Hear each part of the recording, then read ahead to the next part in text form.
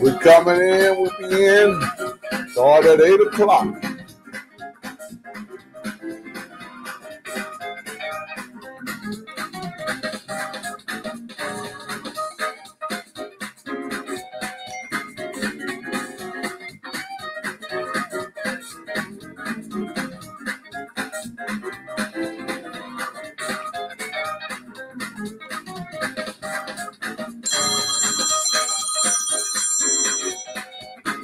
Hey, Doc, I'm going to send it to you now. I put it to number Steve to number 2.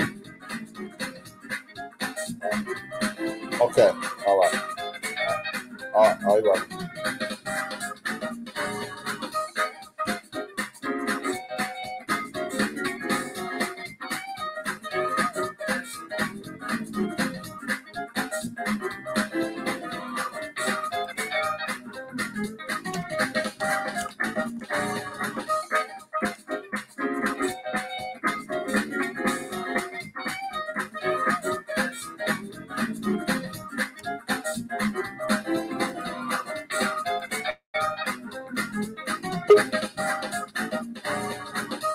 All right, preacher. I'll be there in a moment.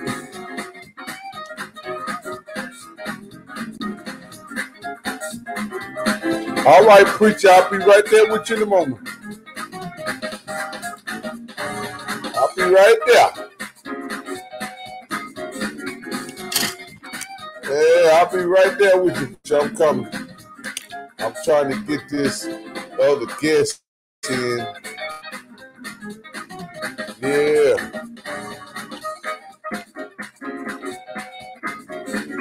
Yeah, we're going to have a good time here tonight.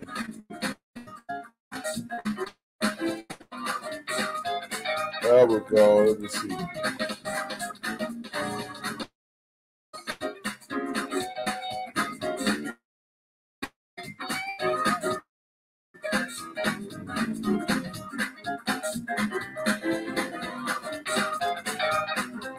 All right.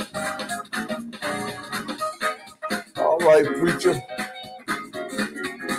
Get ready to get started here. It's 8:01. We're going to give him a few more minutes to jump on here. Then we're going to, let me see, add to the streaming. There we go. Yeah. What's going on, preacher?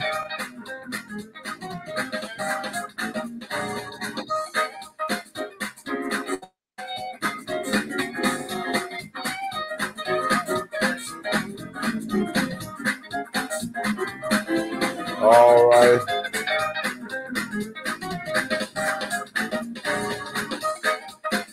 Well, yeah. Get ready to take it on. Put this thing together here. I got so many pages open as I'm reading.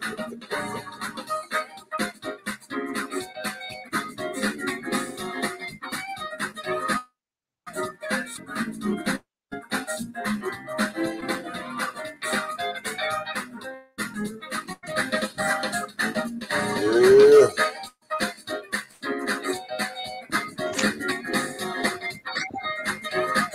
Okay. Okay, Dr. Stevens, I'm going to try to come back in on another way. Let me see.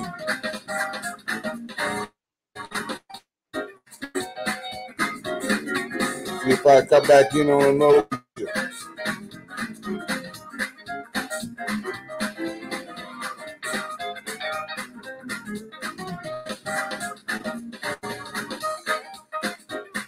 Give me a minute here. Preacher, I'm coming. Trying to get all.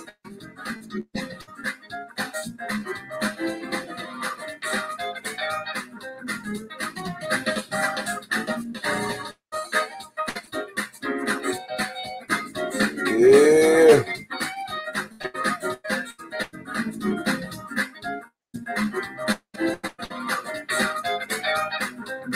All right, we coming in. Oh, he already there. I'm going to bring you back in on that page there, sir. And then if not, you might go to Ruben Steve too, huh?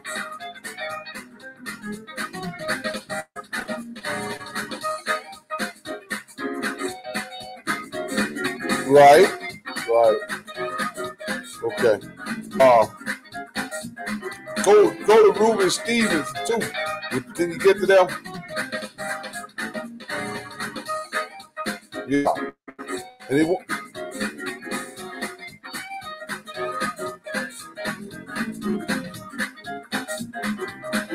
okay. Delete that message. I'm gonna send you a fresh one. Delete them. I'm gonna send you a fresh one and see what it do. All right.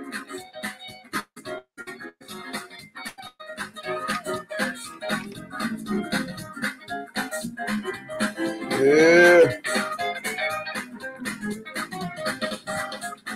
All right. What's going on, preacher? Ain't nothing to do it but to do it. You already know it, man. You already know it. We're here tonight. Good to see you over here, Pastor Boy. We're getting ready to head into our weekly relationships and marriage. It's a round table. And certainly we're asking everyone that's on here, tag and like and share, send somebody in with you. Yeah, as we commune tonight concerning these marriages and all of that good stuff, where we're going wrong at, and all for men and women. So certainly, we want to be able to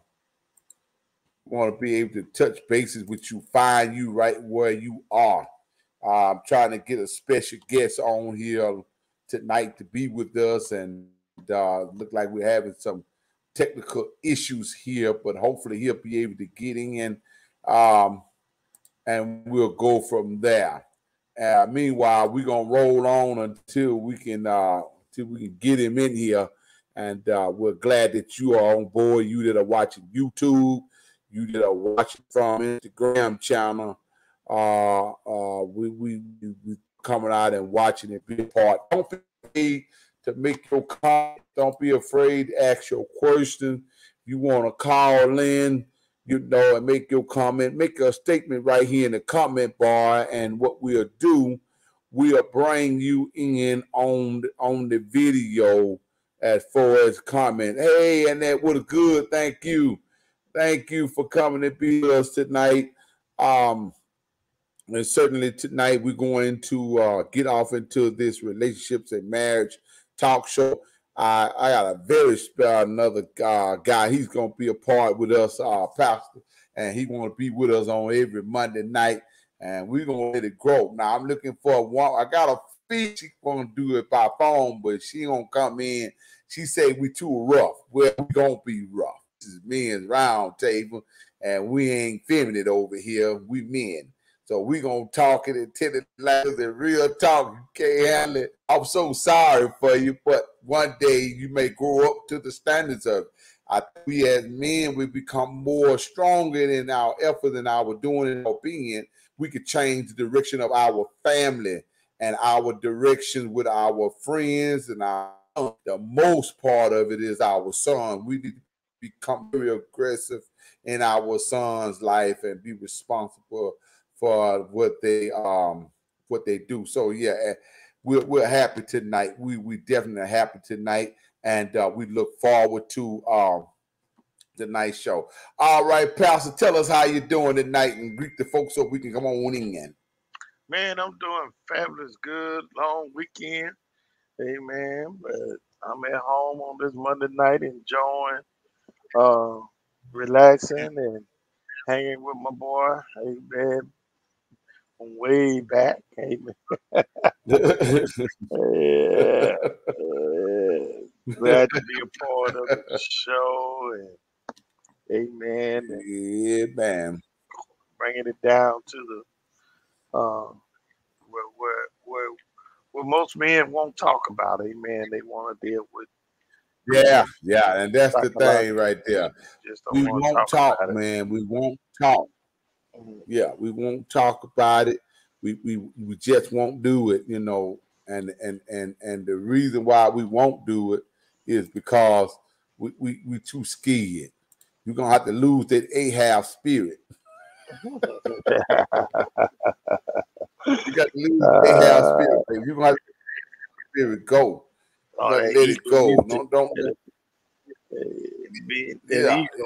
yeah, Yeah, I got it yeah. together. I Let it just go, man. You gonna have yeah, let it go. Yeah, let it go. just let it go, baby. The faster you let it go, the better off we be. We Yes, can sir. change some things. I want to get off into tonight where I'm talking and I'm gonna kick off with this question while you talking. I'm gonna continue to get our guests in. Uh, I'm interested. I'm interested tonight talking about why do the women's hate us. That's what I want to get off into. And somebody would say they don't hate us or they don't hate us or whatever the case may be. But in true reality, I believe that women in my community hate us. And I'll tell you why. You would rather take our children and use as a weapon rather than to let us be a part of our children's life. That's how I'm gonna say it. I mean, it's just what it is, Wow. and I'm not gonna back tonight off of that because you find more, you find most, you find most, you find most, you find most. I guess it's talking to me. Preacher, I'm coming. I promise you. I promise you I'm finna. We find most women that uses us as a paycheck. If we can't have a relationship with our children, you will a bad stemming between us and our children in order to get your way concerning our children. So tonight, I want to hear your expertise on this here and why you believe that the women's are doing this and the purpose of it. So while you doing that, I'm gonna get our guest in. All right. Hold on a second here.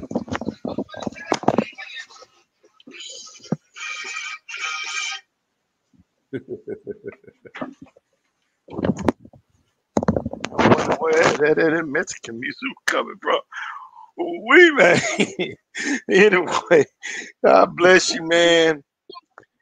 The most women use the kids as leverage um, Right, to hold that man.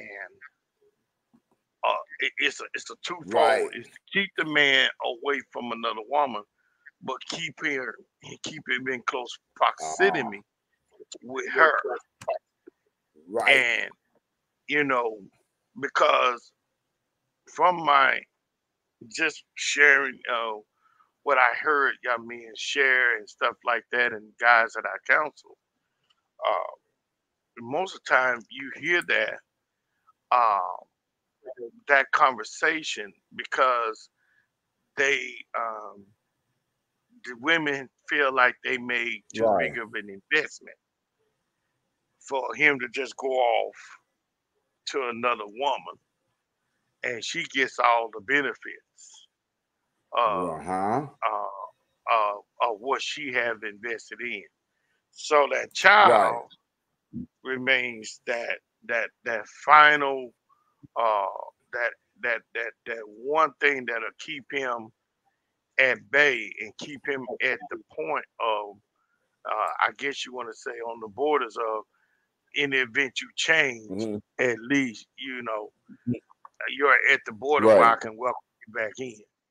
But if you don't meet those Right. qualifications, if you don't meet these standards, especially if you move on with another woman, man, your life is going to be so complicated because they're not going. It's that's some women's just that thing right there just totally is out the question to have to It's share their child with another Ooh, Lord woman. have mercy. So yeah, so that's a touchy situation, and Hmm. and who suffers is the child. Every time. Yeah, nobody Every nobody time. pays attention to that. The child don't care less who's right, who's wrong, who cheated on That's who. it. The child ain't concerned about all that. You know, Right. sometimes we're bringing these kids into these adult conversations, amen, and that's not, Right. uh, you're trying to get the child to choose between two adults, and that's truly unfair That to the ain't right. relationship. Yeah, it's truly that's definitely not it. And so some women don't know how to keep uh the No. relationship neutral, you know, and No. and, and a lot of that deals with immaturity on both That's parts. true.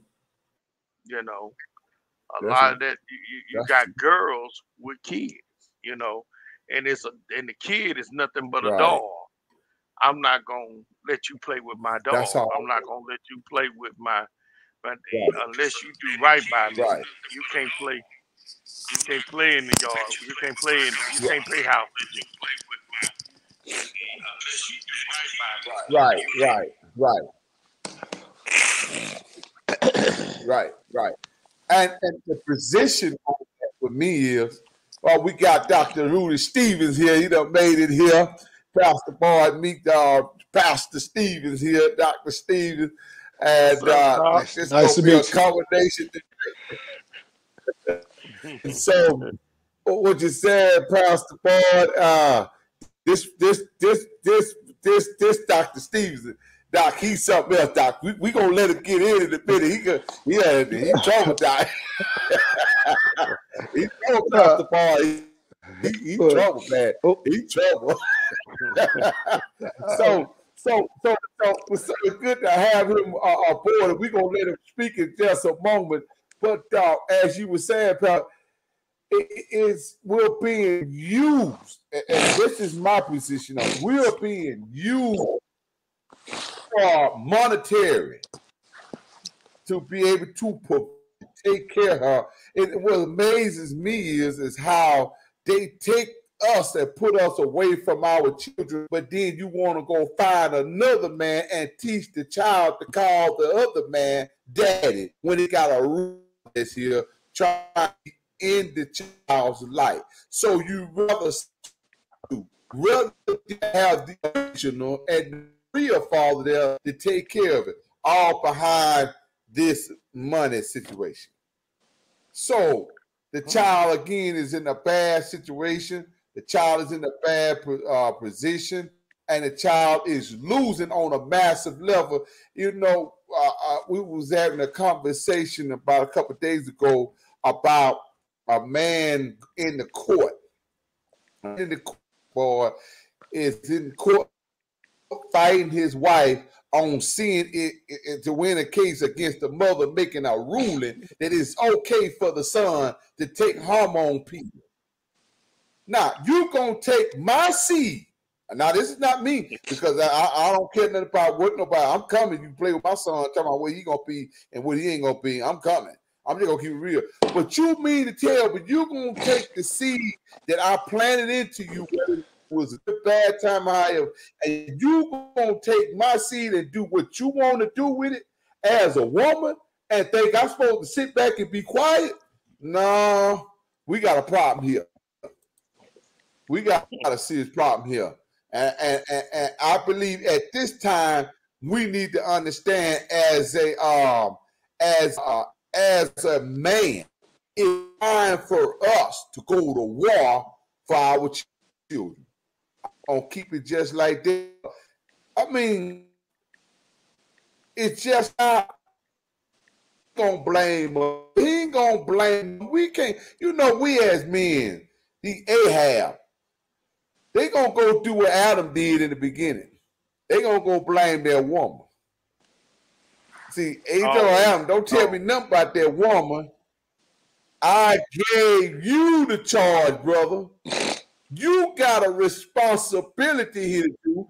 And if you don't fight, you are exemptly telling me that I can't stand no weak man. Can I just keep it real tonight? He can't stand no weak man. Weak men don't stand a chance with God. And with that being said, it's time for us to be men, step to the plate and war for our seed. Because look how they turning out. The girls are going out, they lesbians now. Our sons going out, putting on dresses, bending over, booking over. They wearing all this dreads on their hair with dye in it, all because these women like pretty boy. Pretty boy don't pay no bill. Pretty boy ain't gonna take care of you. So now what you gonna do? So you're using our sons and us as a payment never to get what you want in order to have control. What y'all say about that one? Well, can I start by saying good evening to everyone, and very happy to be here. Very happy to be here. This is quite interesting and extremely intriguing. And one of the things that we cannot dismiss is that within our modern culture, within our environment has dictated that the man is disposable.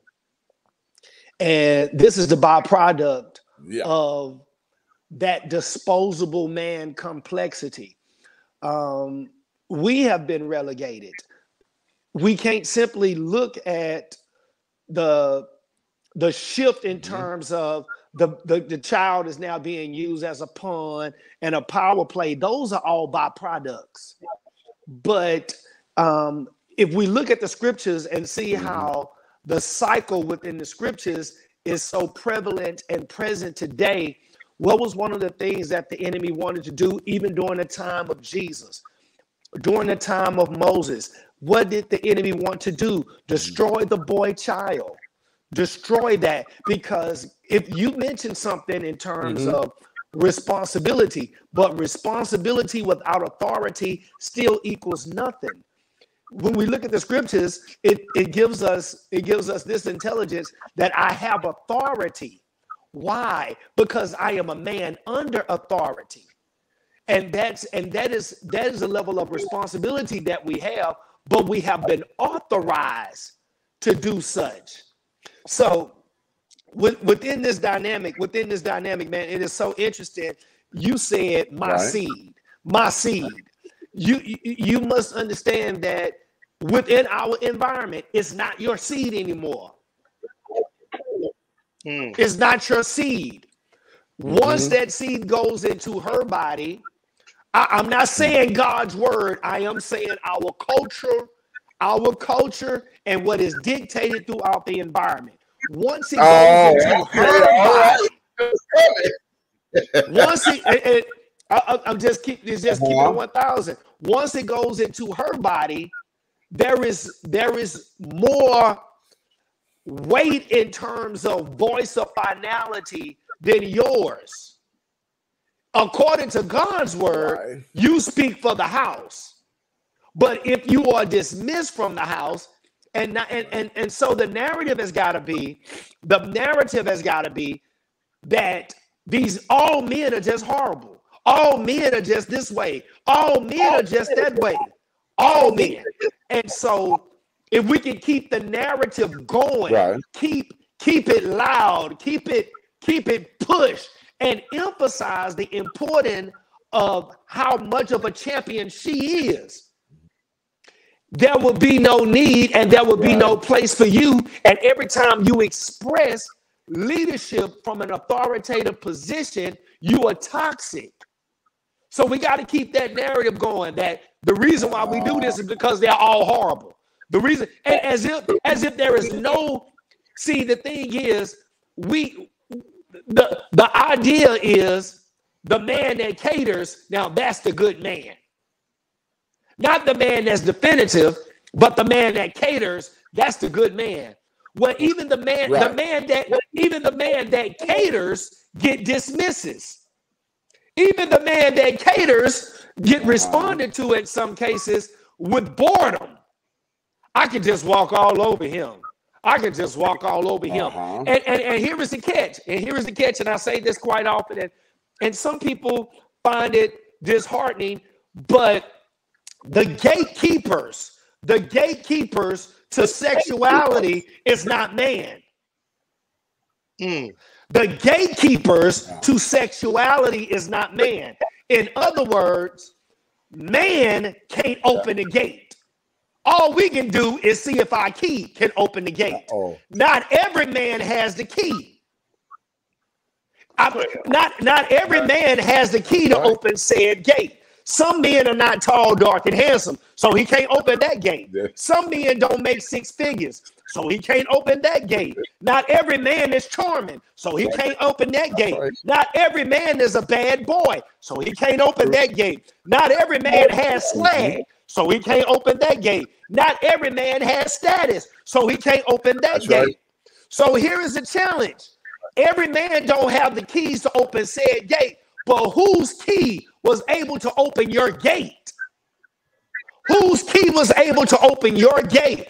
And that is the component that gets uncomfortable, because that causes us to self-reflect. And it's difficult to shift the blame. Right. It's difficult to shift the blame. If the gangster was able to open the gate, he was able to open the gate.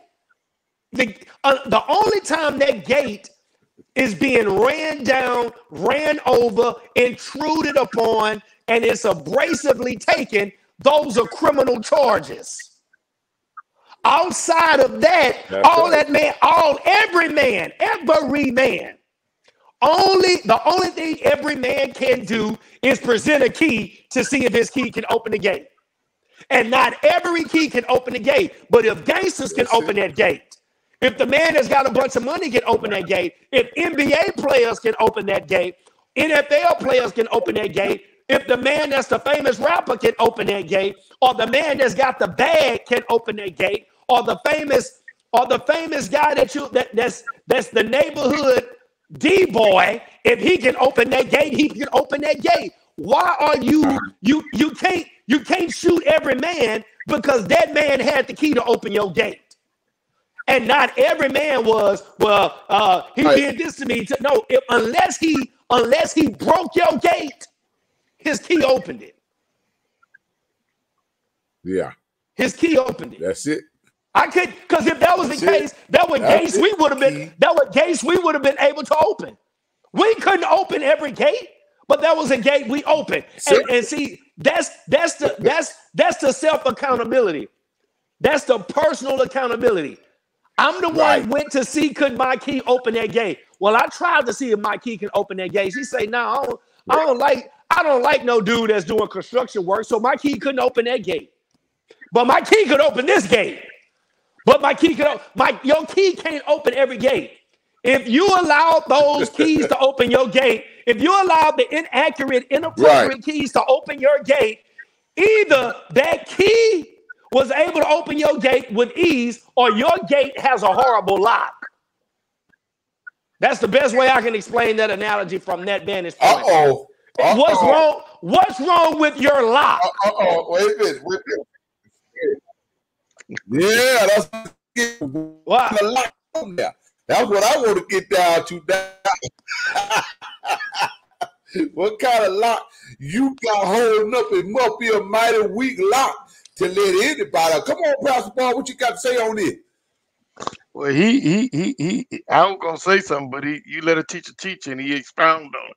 Cause I was just gonna say I don't know no lock I couldn't get into. That's it. You know, because back in my time, what we had was the rule of thumb for us, conversation rule of nation. You know, if I get up in your ear, I'm gonna pick that lock. You know, but and like you said, and I think what to his defense, like because they met guys like me, they didn't fix the lock. They just tried to fix the lock to where somebody like me could not use that key no more. But every lock can be picked. Right. Every lock can be opened at that point. But we're in the Me Too generation. You know, I don't think we would have made it in the Me Too generation. We wouldn't have made it. We wouldn't have made it. But women came out with a vengeance. You know what I'm saying? To the ones that had been hurt and everything like this. And they start taking what you was talking about earlier, authority, and raise the young men to be second, or what you may say, they brought them up, what we call mama boys, because when the man was disposed, like you said, they was only left for the role model and the teaching of what the mama, and this is what a man shouldn't do. This is what a man should do. This is what a man should do. And they never got into that introductory of authority, because again, I see this all the time. It's like some young men are afraid to be authoritative because that's going to sever that relationship with that mother. But at the end of the day, so I've grown up in these areas a lot, but I still today, and I know, like you said, most women are attracted to men that are authoritative, but not what you want to say, narcissistic with it. Not controlling with it, because they can respect that man that makes the provision. Like if you are a construction worker, my wife make way more money than I do, but I never let money define me as my character or who I am as a man. I know the Me Too made me where she make all the money, she should make all the decisions. Not gonna happen. Not gonna happen. I'm not gonna rule over her, but we're gonna work together on. But my thing is, if a decision made, it's gonna come back on me, not on you. I don't blame another woman for a shortcoming. I'm the one let it in the house, or if a lock got broken, it was me. You know what I'm saying? So I take that. Because I know I'm gonna do what I can to fix that. So. I love what you said, young man. That was a great analogy how you use. I think I might steal some of that material. I'm just telling you to your face. So, hey, wait, I told you trouble in the house, man. Y'all listen at this. Y'all listen at this here. Let me see if I can get it to complete action. Well, you would that to me tonight when I'm trying to get this thing to come up. Let's see. You can get more from a man when you appreciate his presence and not his paycheck.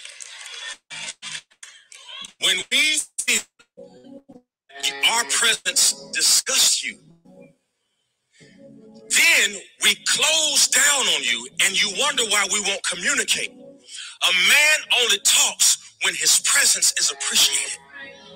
You might get catfished because when a man doesn't feel appreciated, you can get more from a man. I want to touch on that. When you appreciate. When men are appreciative. This is men's round table tonight, and we gonna go hard tonight. when men are appreciative, we're not appreciative by you putting a pair of thongs or walking around with some booty shorts on and all of that. We got to know you, we've got to know the women's. I used to be somebody's man in the street. I can't tell you no lie. I used to be somebody's man. I was a woman chaser. And if you don't watch it, they call me a womanizer. I'm just keeping it real with you. And I went out to the woman that a lot of men they couldn't get. I like the woman that was very hard and difficult to get. And she wasn't the one, because I never did like too many women that walk around with their clothes hanging off their bodies, and you can see what they wearing underneath their clothes, and it's all tight and all that. That was never my cup of tea. I liked the one who just that modest, who had a secret. Because see, your beauty attracted me to find out what is your secret that you have. I wanted to learn what your secret was. When I met you, I was like, well, you got some beauty on the outside. There's a secret about you on the inside. I want to get to your inside now. Your beauty got me. That's what brought me here. But what's on the inside that you really not showing is what I want to see. I think in this hour, women have become to the point where they are indirectly hookers, because they're no longer trying to reach you from inside out. They're trying to reach us from outside in. And they don't understand. It ain't about what you wearing. It ain't about what you got on. It's about how you able to receive us. The receptacle part of you is what we looking at. Can we have a pillow talk with you and it remains safe and confidential, not down the road and your best friend and your friend and your mother and your sister and your cousin knows about our pillow talk when you get angry because you can't have your way or because something in our life is not working as the puzzle's supposed to be. That's the thing I'm going to cut real deep into tonight, also dealing with that, because at this point in life, and I've been through some serious experience that women that are spoiled and want to have their way, and if they can have you, they'll find a way to try to tear down everything that you connected to and that you got your hands in. She will try to tear it down. That's why in my previous relationship, I did not share any of my personal life and business with her. I did not, and I would not. And I'm glad that I did, because at the end of the situation and relationship and the marriage, I wound up dealing with a Jezebel who came to kill, steal, and destroy. I wound up dealing with it, and I watched it firsthand. Took from me, just did not but took. Was never the worst part about it is you never was able to put back what you even took. Okay. You had pillow talk. I had trust put in you. I lived a life with you. I left an area of my life to come into an area where you were to make you comfortable in order to get uncomfortable and damage to my own self. I did this. I mean, as the doctor said, Dr. Stevens said, and Pastor Paul said to us on tonight, is that we as men got to take responsibility. But I need her as a man to understand when I am not appreciative. When I am not appreciative, then I must find somewhere to be where I am appreciative. I had a friend of mine tell me that he told his wife, listen, if I can't be the man of the house, it won't be no house, and I'm gone. I'll be a man and be a husband where I'm appreciative to. So at this point, I'm speaking directly for people who have rolled in, men who have rolled into me, saying, what do we do to get the woman to appreciate us? Now, who want to jump in there first? Can I deal with this? Oh, well, you about to say something, Pastor Boyd? I don't want. Let me say this. This is mine real quick. Why would you even be in the vicinity of a woman that can't appreciate you? You know, from That's I'm gonna keep it real. You know, right off the bat, whether that woman gonna appreciate you or not gonna appreciate you. They don't hide that stuff. You know, and here comes the conversation. Here's where I hang up the phone. Well, again, it comes in what a man's supposed to do. Once I hear them words, I ain't finished. I'm done. So why would you go thinking you can turn a trick into a treat? I mean, let Dr. Stephen come along. I'm shutting up. I'm messing around. I want to listen because he's gonna be profound with this. Come on, Dr. Stephen. Now, I'm listening because when we start talking about man desiring to be appreciated by her and why he's not being appreciated by her, one of the things I want to express is that who cares and why her appreciating us is that important. Come on, man. Better than I did. If her ability to appreciate us is that important, then we have to ask ourselves, am I being spiritually driven by what we say we are called and commissioned to do? Because that is our ultimate purpose and aim, to hear God say, well done. And to know that I've done what he's assigned and called me to do. I'm not interested in her appreciation. If it comes, I am thankful for it. Because in some cases, some people can only appreciate what you are giving them tangibly. Right. And the moment you're not catering and giving to said person tangibly, they don't see the significance of you and your assignment, because don't forget, in some cases you are disposable. And here's the next thing I like to express is because it's our fault. Right. And I'm going to explain why it's our fault. Women outnumber men drastically.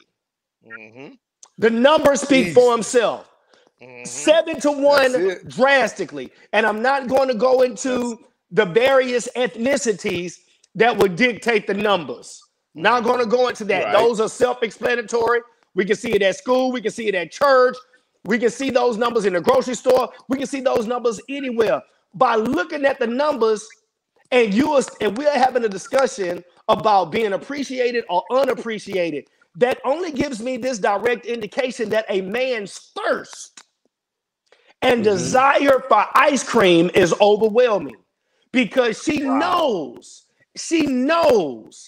that your thirst would be so overwhelming until you would jeopardize and forfeit what God has given you in terms of your masculinity that consists of your provisioning and your protecting, until you will respond like, what was it, Esau? You'll give everything away because you're so thirsty. You'll give your birthright away. Your birthright as a man is what God gave you. And you gotta keep that frame. You gotta keep that frame if you living in a one-bedroom shanty. You gotta keep that frame, the frame of who you are. You gotta keep that.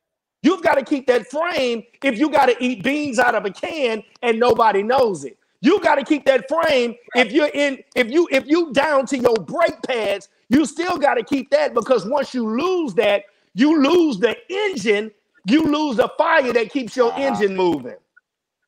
But a man's our thirst, a man's thirst and desire for more ice cream will cause him to sell his birthright, like Esau sold and gave away his birthright. Why? Because he wanted something to eat. His appetite was more valuable to him than his birthright. And so many men can care less. Don't look at me in that tone of voice, because I know I'm gonna drive down there and I gotta park the car. So many men, they'll skip work, they'll miss work to get some ice cream. They'll miss basketball practice to get ice cream. They'll miss football practice to get ice cream. Even though, and there are some songs that are modern by various artists that it's not, you know the colloquialism, it's not tricking if you got it. They'll spend unprecedented amounts of money, throw all kind of money into places where there's going to be an ice cream buffet. They'll throw all the money up, give all kind of money away.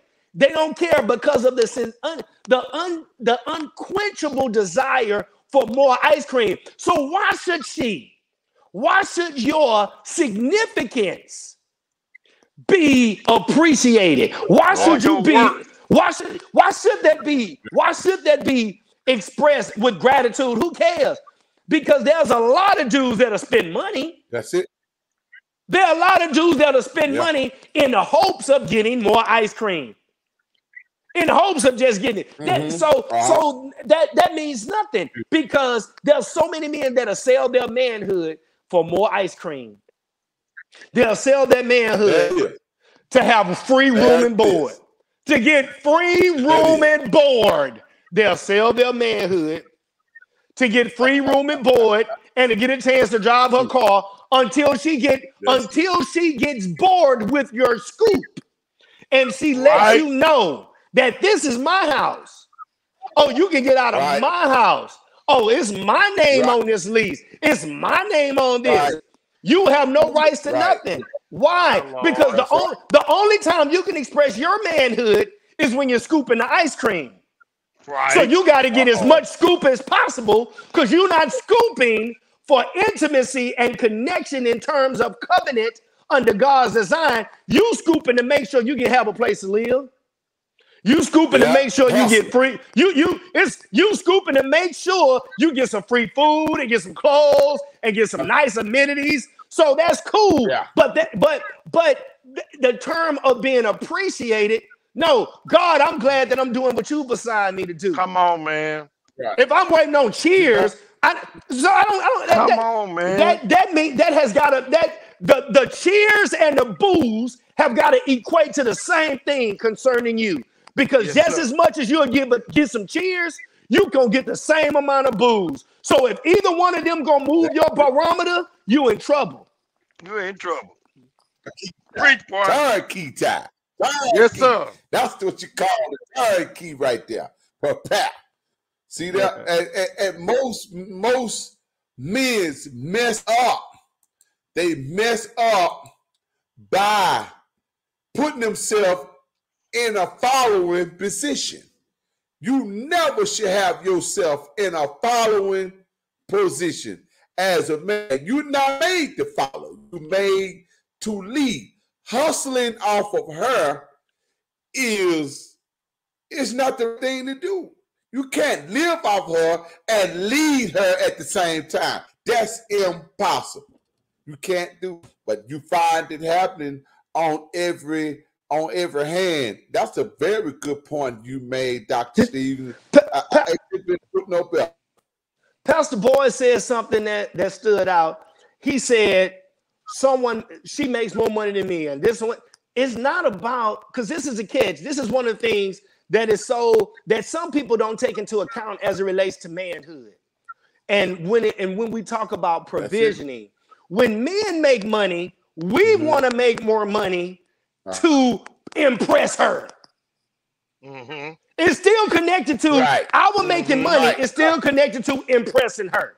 Right. Validation. Validation from her. And we're talking in general. The reason why the brothers want the nicest car, the nicest this, the nicest home, the nicest stuff, because she likes that. So, this is what I'm talking about in the programming as little boys to teenagers to young men. The young men, hey, get you a good job, work hard, so you can take care of your family, so forth and so on. When she's growing up and we began to give the programming to her in the developmental stages, it's not get a good job and you contribute to your family like Proverbs 31:1, like Proverbs 31. It's get a good job, make money so you won't need no man. Right. So you won't have so you see two opposite ends of the spectrum. And by the time we both get to money-making ages, is more about competing than completing.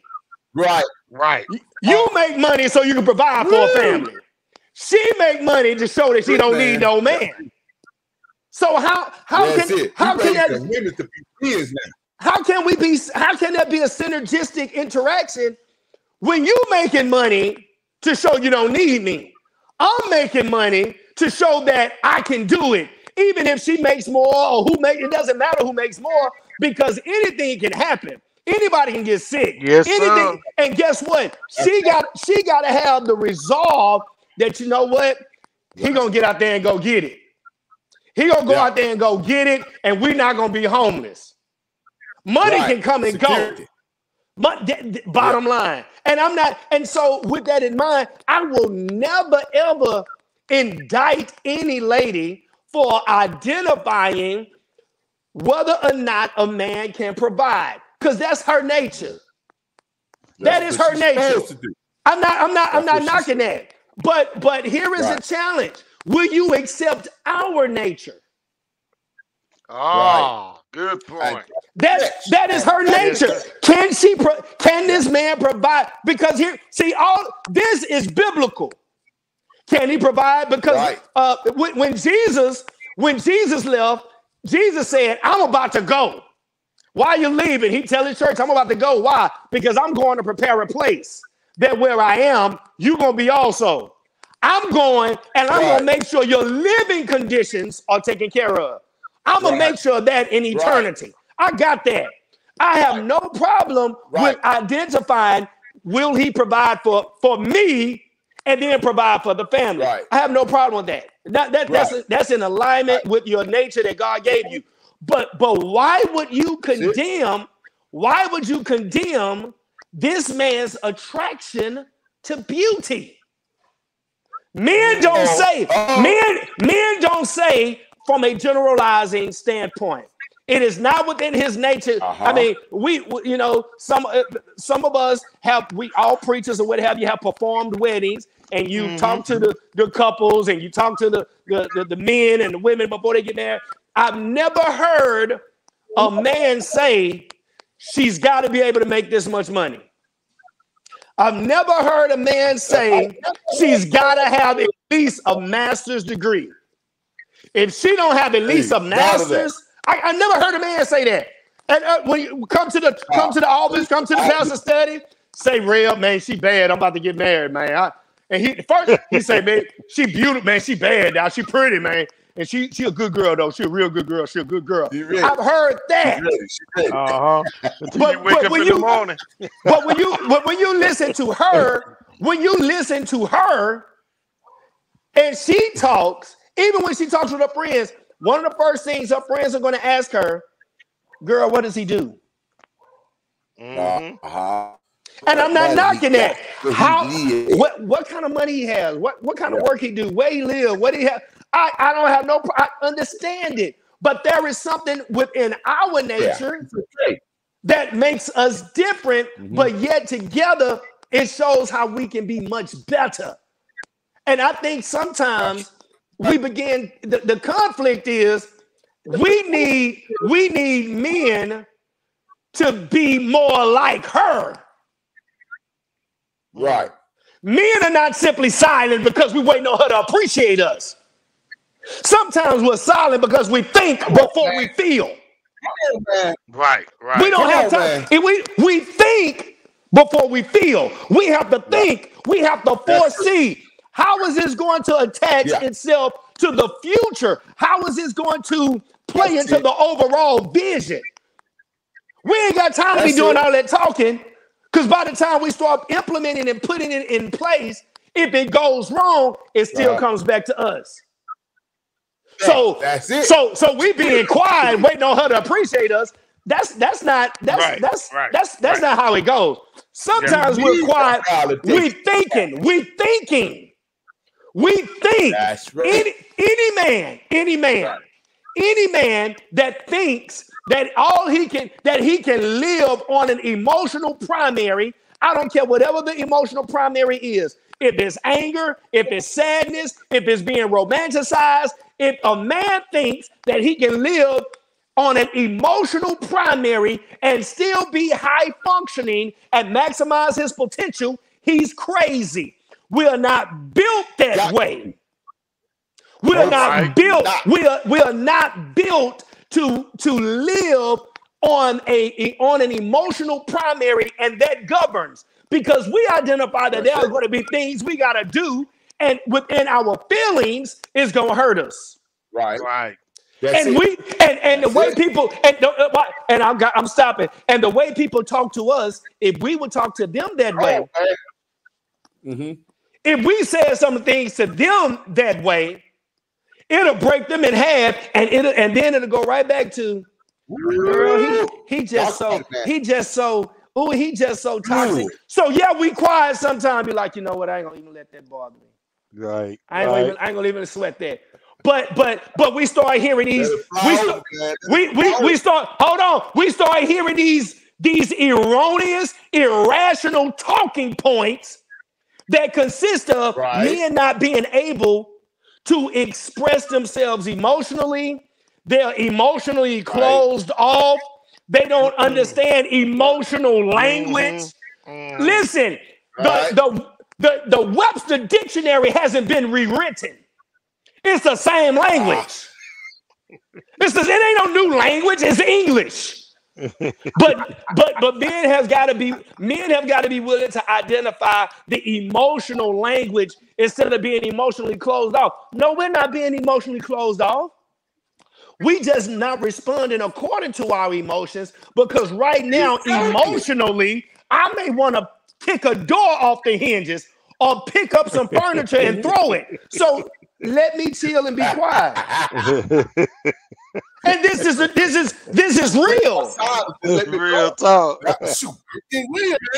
Yeah. Silence, be let me go. You were fighting on the inside of me, but you want to communicate. Listen, go ahead, Pastor Paul. What you got to put on this here? The key word that he keeps referring out when he said validation. If you're looking for your wife, a lot of men look for that validation because that's how their mama validated them. And they want that mother they want that wife to come and validate them the same way, And like you said, young man, that is so true. That, why would you be concerned about that? I used to say to my wife when we first got married, I'm on my third and last, thank you, Jesus, marriage. I have no more flesh to give. Amen. I used to say when she came in, every time she said she had a job, I said, you don't have a job. And she used to get offended. She said, why do you keep on saying I ain't got no job? I do got a job. And I used that because I wanted her to know that at the end of the day, I'm the provider. Uh-huh. At the end of the day, that falls on me. I'm not depending on you and what you bring to the table. It's my job to go out there and do it. It's my job. If I got to go dig ditch in the morning and go turn around and go put barbecue on the pit in the evening to get it in, I'm going to get it in. And when she got laid off, that became a reality. That became my reality. But guess what? We was already in sync. I knew what I had to do. We knew what she had, and we trust God. We went through a whole year. We never saw that coming, but we went through that whole year. And that's why I downside, because I told her, I said, when we get married, I know my house didn't look like hers. But look here, we can afford ours, the one I'm living in. Yeah. Because so that's what kept that thing. But like you said, man, a lot of this and I'm gonna let Mark handle the last words to this. I feel your passion in this, and so much is need to be getting out, because I'm telling you, I know men today, they can't handle stress. They looking for the woman, and then when something gets them, well, my wife didn't do. Man, what are you talking about? Your wife. Your wife? What you mean your wife? What she didn't do, and she didn't pay the bill. Man, come on, man. What? You know, man. But anyway, I don't know how to relate to them like that, but it's sad. 8 out of 10 men think that way today. That the woman should be doing this, and and she had the job. She told me to move in her house. You ain't ever say so. Yeah. You know. So, man, let me get off it. Come on, DeMarco. I gotta get on my prayer line. Come on, man. I got to hear you, man. Listen, it's been fun. This is just the beginning of our we're on the 4th night dealing with marriages and relationships. Man, we got the Pastor Bard who's been with us from the get-go, and now we got a third person that's on here going to be with us faithfully on Monday. They're going to be Monday. It's going to be every Monday. It's going to be they're going to be every Monday night. We might have to go to 2 nights over here. Y'all write me back in the inbox or online and tell me if you wanted to go. And maybe we can work this out another line and when we can do it. But it's certainly been a privilege here tonight to hear from these men on this standpoint. And I'm glad for the show, and we're happy for you. I hope you enjoyed. But I'll tell you what we got to do. We got to get out of here, baby. We got to get out of here, baby. We got to get out of here. We got to get out of here. And so next week, Monday, same time, same place, tag somebody.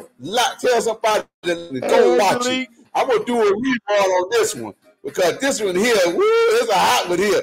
I'm going to rewind this one and play this at least twice to get you ready for next week. Because part 6, we getting on in the ditch a little bit deeper. Now, tonight we heard from the doctor who put it all in perspective. But next week, we going back to the hood. Y'all know how I like it. Raw and rude. And we going there. So we going to see you next week. Bless you.